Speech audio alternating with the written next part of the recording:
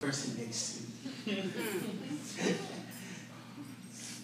And say, let's stay together. You can be seated.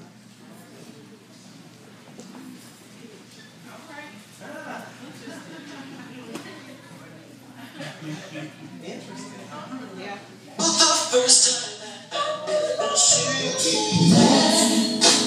Stay together. Girl, it would be so nice. We just hold on and stay together. Everything will be alright. Well, We'll be wait, like y'all don't know that. Good, y'all should know that. Good. He said, let's stay together. Therefore shall a man leave his mother and his father and do what? Leave to his wife. Therefore shall a man leave his mother and his father, cleave to his wife. In other words, can't be a mama's boy. Yeah, I go to this side. Let the truth be told, and I'm going to help you, brothers. And help all of us. Prior to New Age, the wedding was about the man. Oh, y'all didn't like that, did you? It was his day. He chose his bride. Y'all see how things are twisted now? Think about it. He's leaving his mother and his father, and he's cleaving to his wife. The word husband has nothing to do with somebody being married to you. The word husband means banding the house together. So in other words, you're supposed to band the house together. You're supposed to be the glue, brother, that hold the house together. Think about it. In the book of Genesis, when Eve sinned, nothing happened. Right. I get some help. Right. Okay. Nothing happened. But when Adam sinned, everything went crazy. Yeah. Does that make sense? Yeah. It's because the man of the house was out of line. Yeah.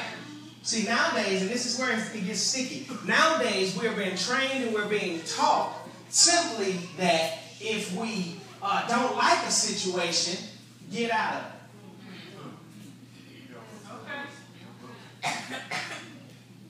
Instead of sticking through the tough times, get out of it. Oh, it's quiet. Say it. Whoever said that a marriage was going to be simple? Whoever said it was going to be easy? If you're experiencing the same problems in year 6 that you were experiencing in year 1, then somewhere there's an issue. If you don't know how to talk to each other to get the best out of each other, somewhere there's an issue. Your best friend ought not know your problems more than your husband. And let me help you right now, ladies. Men, they hold stuff in, they don't talk. Yes.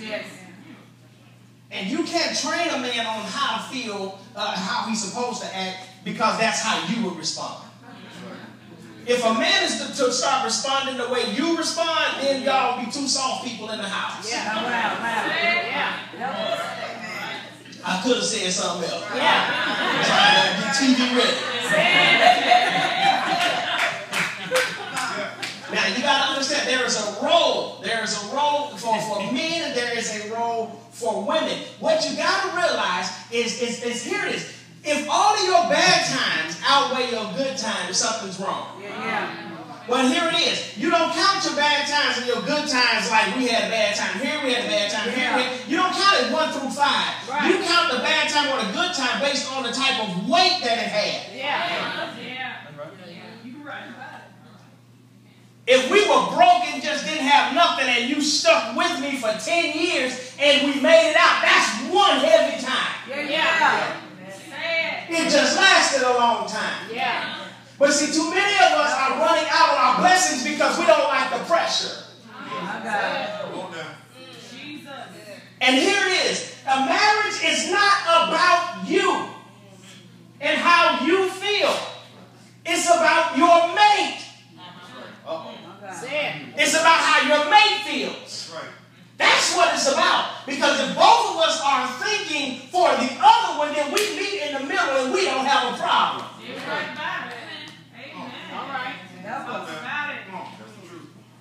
You can't make a woman become something and she's not your mother. Jesus. Come on. I would hope you wouldn't want her to be your mama.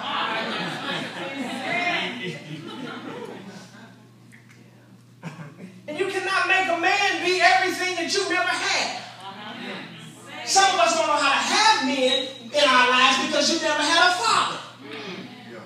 But you got more women that will tell you a good man, and you ain't never had one.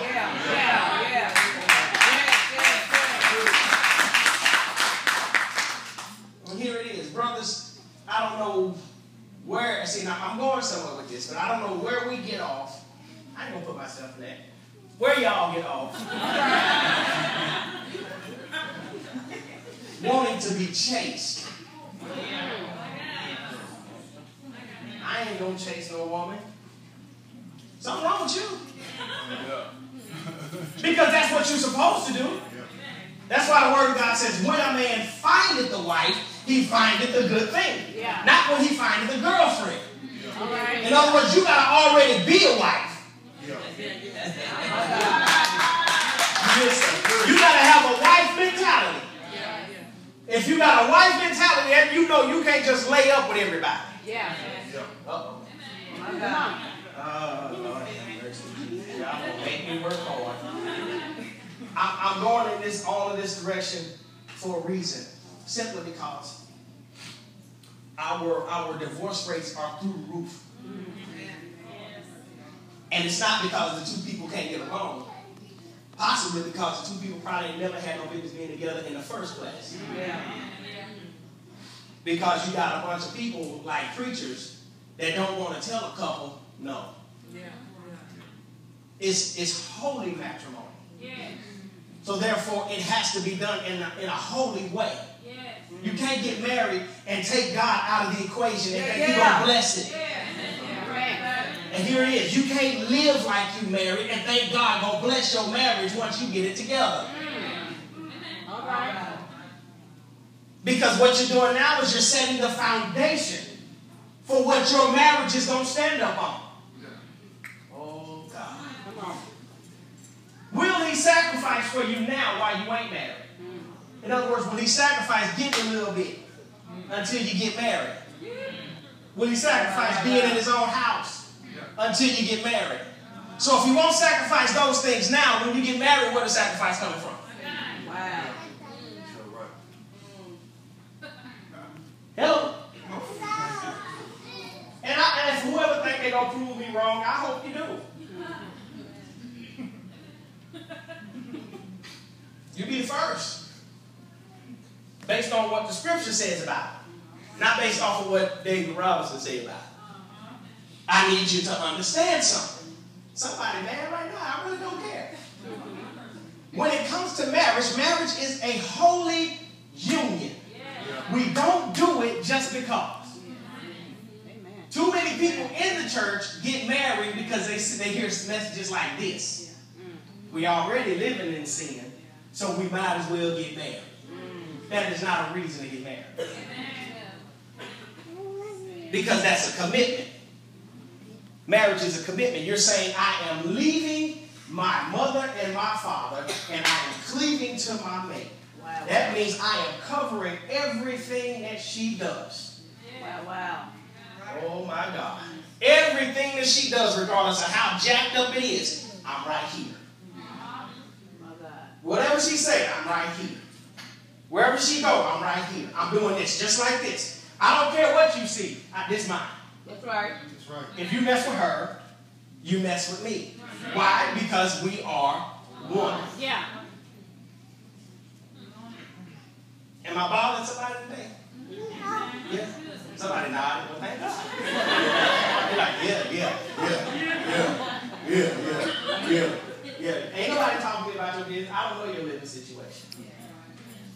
But I know somebody who does.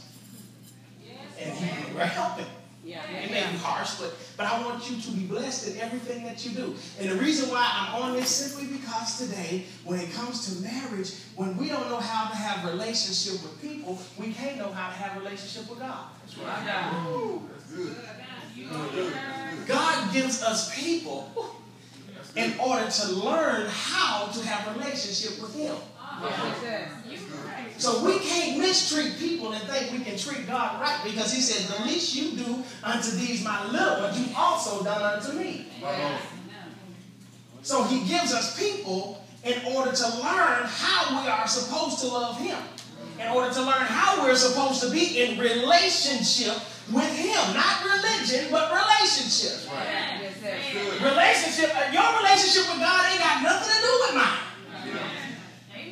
I might talk to Him 15, 16 hours a day. You might talk to Him 2 hours a day, but that don't make it no better than mine. Mine don't make mine no better than yours. But what happens is the more you fall in love with Him, you find it hard not to be around Him. That's why you got to be careful what you sing. Falling in love with Jesus is the best thing I ever done, and ain't talked to Him all week. Don't want that kind of love. Don't need that kind of love. When you say you love somebody, I can't live without you. I can't be without you. I can't make it without you. Where are you? You're not beside me. I can't feel you. I ain't heard from you. Where you at? Not. I knew you'd come around one day.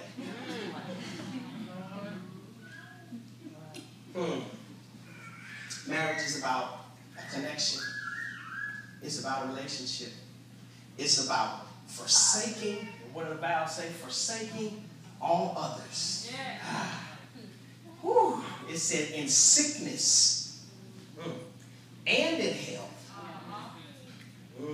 till death do us part. In other words, till somebody die. One of us got to die in order for us to be able to move on. I'm so committed to you for the rest of my life. I don't care what you say. I don't care what you do, how you do it, when you do it. I'm here. That's why we can't argue anymore without being afraid. Because you don't know if that person going to want to up and leave you or not. That ain't a safe place to be if you call yourself married. If we married, I ought to be able to tell you just how I feel. And you ought to be able to distinguish what he in his feelings, oh God, or he really meant that. My wife knows just what to ignore.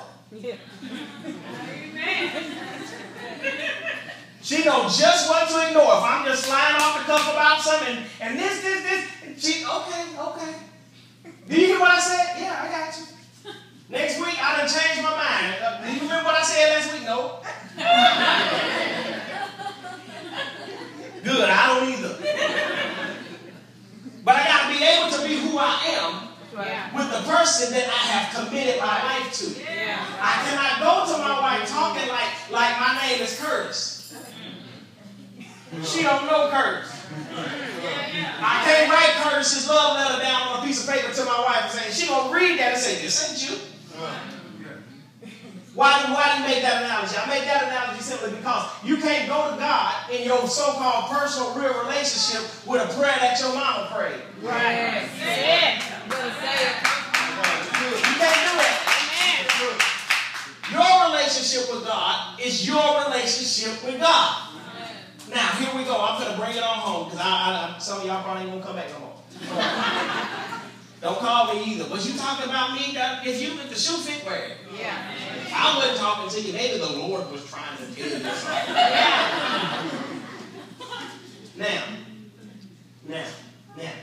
Now. For God so loved the world that he gave his only son. Why? Right? But now we say, who giveth this bride away? But it started off, God gave his son.